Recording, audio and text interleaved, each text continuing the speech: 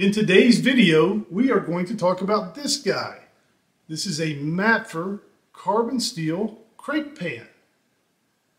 We are going to quickly run through its stats and features. We're going to cook some crepes. It's carbon steel. Maybe we'll try and slide an egg. And then we're going to really drill down on specifically how to season a Matfer carbon steel skillet. I'm going to go through that in step-by-step detail. Let's get started.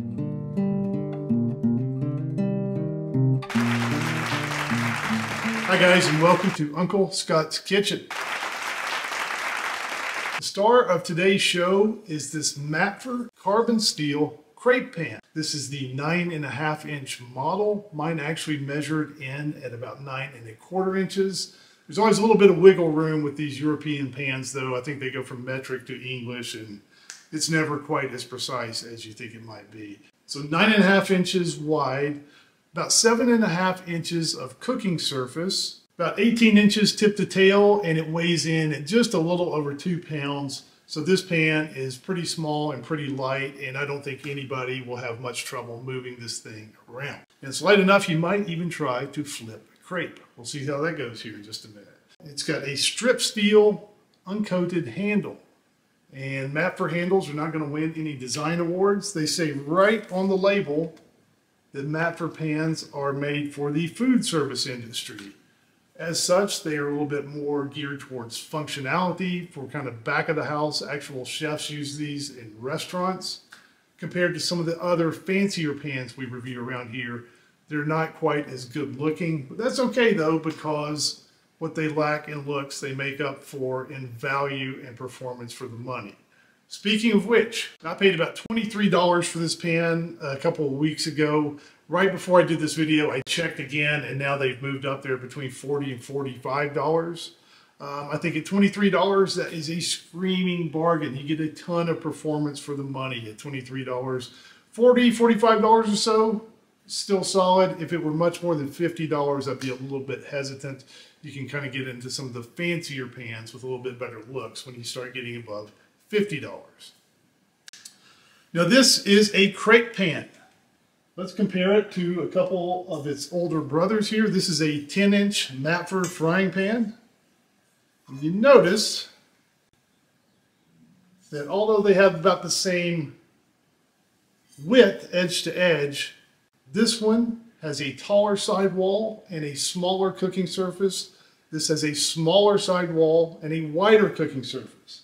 As we know, crepes are relatively flat and wide, and that low sidewall helps you get a crepe turner, a crepe spatula underneath there and flip your crepes. Now let's go ahead and jump in and do a little cooking here. We're going to cook some crepes. Now if you don't know what a crepe is, if you drew a line from pancake to omelet, the crepe would be somewhere sort of in between. The batter is very simple: some flour, some vanilla, some sugar, some salt, and an egg, and some milk, and some butter. I'll put a link to some recipes below. And here I want to give a shout out to my wife. In a lot of my videos, I will make the occasional crack about her cooking, but when it comes to crepes, she has an A+ crepe game. Now, not to get too far into the weeds, but my little son had an egg allergy when he was an infant. He's grown out of it, but it's important to get him to keep eating eggs so that nothing regresses there. He doesn't like scrambled eggs. He does like crepes though. So a year and a half or so ago, my wife started making crepes twice a week, and she's become really good at it. Amazingly, the more you practice at something, the better you get at it. Now what I want to call out here is that this pan is new. It does not look shiny, dark black like this other Matfer frying pan you've seen in some other videos, but that is okay. I want to pound this point home that a pan, a carbon steel skillet, does not have to be shiny jet black to cook nicely. Let's see how it works here with these crepes. Got the pan heating up. We're going to use butter.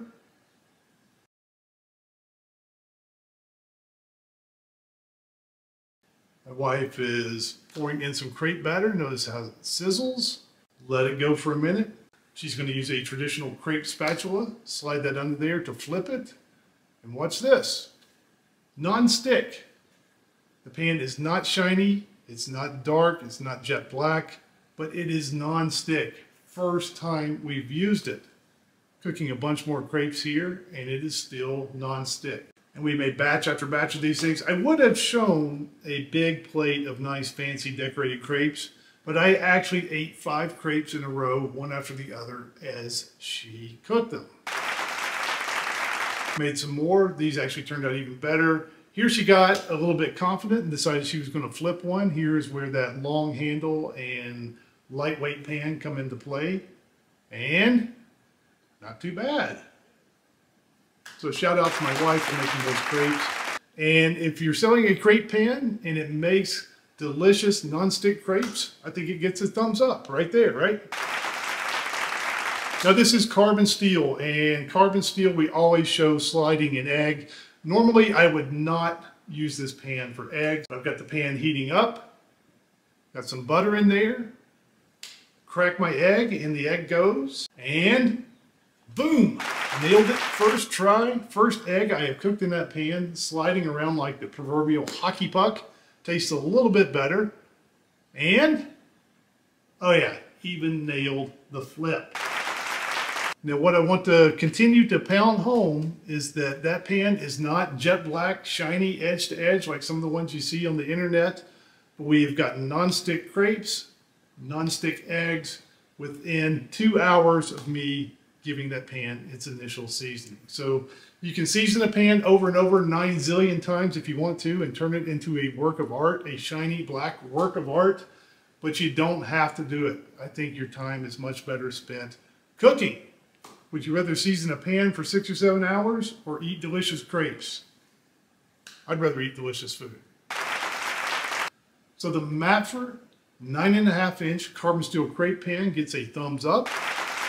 And now I want to dive into that seasoning a little bit more. If you're already a pro with your carbon steel, this might not be as valuable to you, but if you're new, if you've had any kind of trouble seasoning a Matfer carbon steel skillet, we're going to dive into that seasoning in depth now.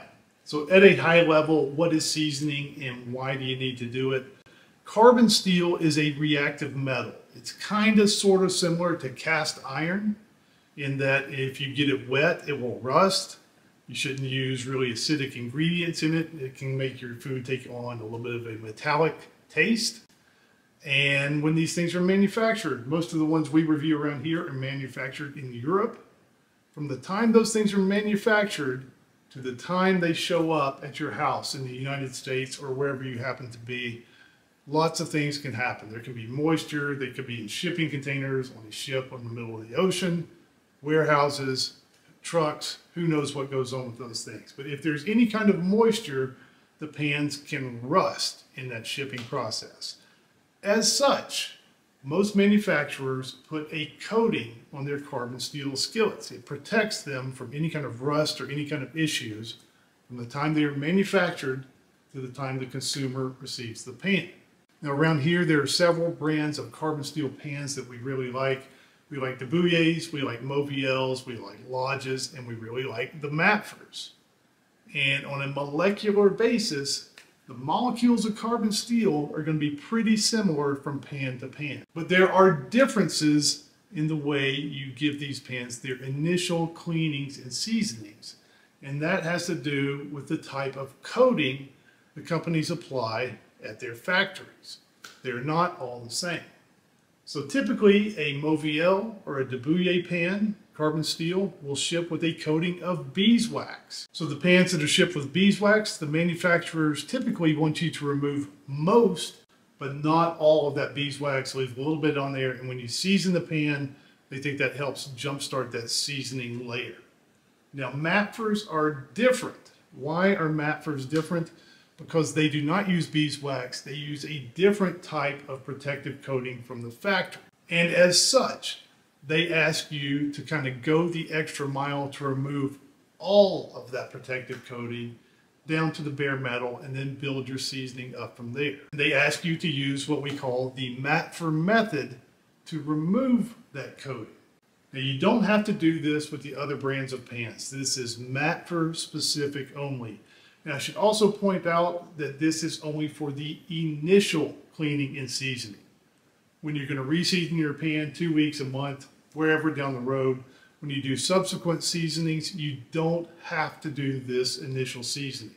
So it drives people crazy. They think they have to do this every time. No, you do not have to do this every time. But what Matfer wants you to do, the Matfer method, calls for scrubbing the pan really well with dish soap and hot water. And I want to point out here, you can do this if you want to see the coating on the pan. Scrub half the pan first and wash it and look very closely at it. You'll be able to see where you've removed the coating on there. You have to look really closely. But I am scrubbing this pan. I'm just scrubbing the heck out of it with Dawn dish soap, a blue scrubby sponge, and I'm using the scrubby side. And I'm also using a little bit of a plastic brush. Really just scrubbing the heck out of this pan. Probably spent a good 5 minutes scrubbing as much of that protective coat off as I could. The next step is to dry the pan and then put it on a stovetop. And what you want to do here is slowly heat the pan up. And as it is heating, we're going to add oil. And for oil, I am just using good old standard Crisco vegetable oil. If you're new, if you're getting started on these things, don't go out and buy some fancy exotic oil. Remove one variable from the equation. Just stay within the herd and just use Crisco or some sort of big name, big box. Vegetable oil, canola oil, you can use grapeseed, you can use sunflower. But pick one of those 4 oils. The easiest thing in the world is just use some Crisco vegetable oil and not worry about it. Get that salt, that oil, those potato peels, saute those. The directions say to saute those for 15 minutes. So yes, I stood in one place and stirred potato peels, oil, and salt for 15 minutes. Now towards the end, the pan is going to get really, really hot. It's going to smoke a little bit. You may need to turn on the vent. I opened a door and a window to get some of that odor out of the house. And guess what? The directions say once that is done, wipe the pan out and to do it again. So yes, we're going to do this a second time. Another batch of oil, salt, and potato skins. And another 15 minutes of stirring. Good Lord. And once that's done, wipe it out again with paper towels.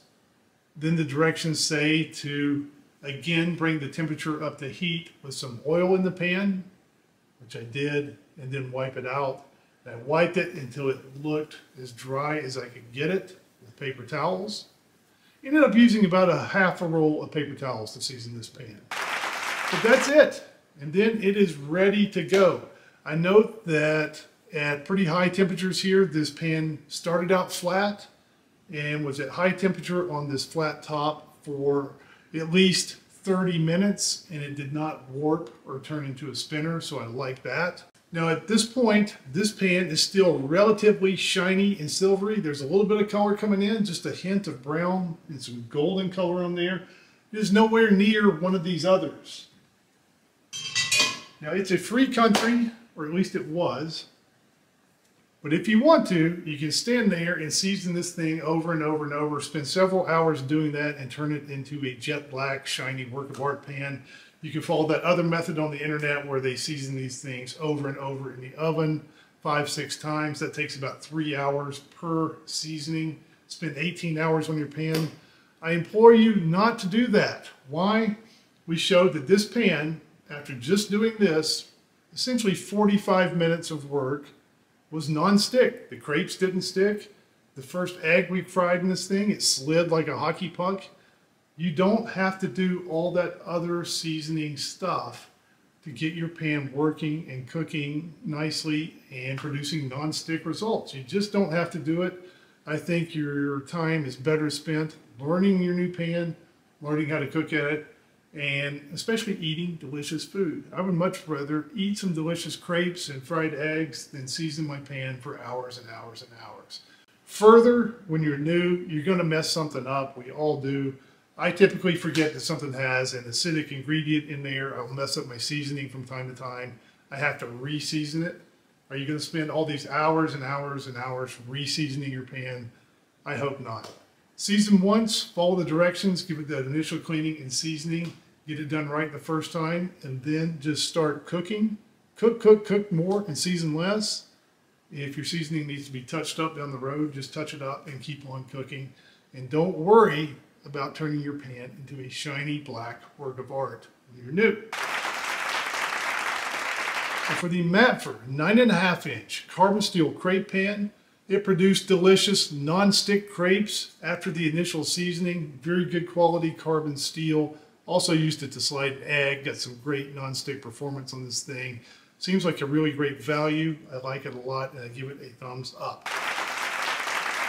Look somewhere on the screen for links to other videos you might enjoy. Leave your questions, comments, and feedback below. I'll do my best to answer some of those. Look for shopping links should you want to get one of these for yourself. Thank you for watching. We'll see you again next time on Uncle Scott's Kitchen.